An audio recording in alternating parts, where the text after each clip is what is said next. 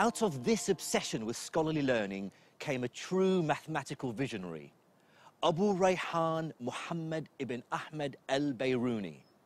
And like all Islamic scholars of the time, al-Biruni was obsessed with the science and mathematics of the ancient Greeks, Babylonians, and Indians. And because of the success of the translation movement, he had literally on his desk the great work on geometry by Euclid, Ptolemy's Almagest, the Indian text, the Sinhind, and the famous work on algebra by al-Khwarezmi. Professor Chaloubi has brought along the book in which al-Biruni describes how he combined algebra and geometry with some very simple and practical measurements to solve the epic problem of how to calculate the size of the Earth. Biruni, the text from This is his the Mas'udi canon. Yes. This is Biruni's canon, which I've been trying to get hold of, where he describes this fantastic experiment. And oh, you found the page. Yes. Having read al-Biruni's description of how to estimate the size of the world, I wanted to try it for myself. First, he had to find a fairly high mountain from the top of which he could see a flat horizon. In this case, the sea. What I love about this story is that with a few simple measurements around this small mountain peak, you can work out the size of the whole world. Al-Biruni's first step was to work out the height of the mountain. He did this by going to 2 points at sea level, a known distance apart, and then measuring the angles from these points to the mountaintop.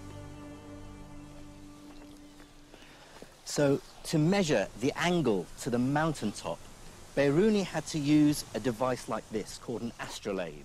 It's basically a giant protractor. It has the angles in degrees marked around the outside and a pointer to help him determine his line of sight. So if we try now and determine the angle to the top, it has to hang freely, and then, okay, so if you let it hang. I'd like to stress, if you haven't noticed already, that al-Biruni would have made his measurements more meticulously than I am. He did them again and again to get consistently reliable results. Okay, that's about it. And that is 24.5 degrees. Okay, so now we've determined one angle. We now have to go and pick our second spot along the beach.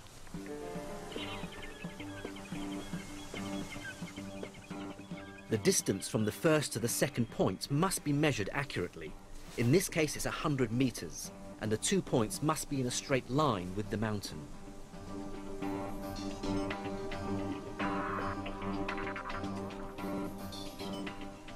I measured the second angle to be about 26.5 degrees, and now had enough information to calculate the height of the mountain. Using trigonometry and algebra, al-Biruni used a formula that relates the height of the mountain to what are known as the tangents of the angles he measured. Using my measurements, I get a figure for this mountain of about 530 meters. I now need only one more measurement to get the size of the Earth. And to get that, I have to climb to the top of the mountain. What Biruni did next was measure the angle of the line of sight to the horizon as it dips below the horizontal. So we're going to try and reproduce that. So if you can lift it up so that it's hanging, and if I locate the horizon, okay, which is about 0.5 degree, which is about the value that Biruni got. Now here's the really ingenious part. Biruni had measured 4 quantities, 3 angles and a distance. He used 2 of the angles and the distance to work out the height of the mountain. Al-Biruni now had everything he needed. In essence, Al-Biruni imagined a huge right-angled triangle which has as its 3 corners the mountaintop, the horizon, and the center of the Earth. Trigonometry told him that the angle he had measured and the height of the mountain are related to the radius of the Earth, and algebra allowed him to calculate it. With this formula, Biruni is able to arrive at a value for the circumference of the Earth that's within 200 miles of the exact value we know it to be today, about 25,000 miles. That's to within an accuracy of less than 1%, a remarkable achievement for someone 1,000 years ago.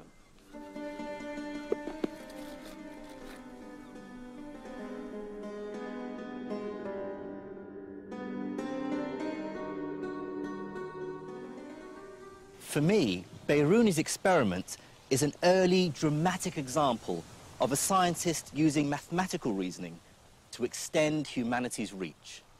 He really pushes the idea that abstract geometrical rules governing idealized shapes like perfect circles and triangles can help us to comprehend the real world. Einstein used precisely the same approach, admittedly with much more advanced mathematics, when he developed his general theory of relativity almost 1,000 years after Biruni. But both Einstein and Biruni were united by a single common idea. With mathematics, humanity can embrace the universe.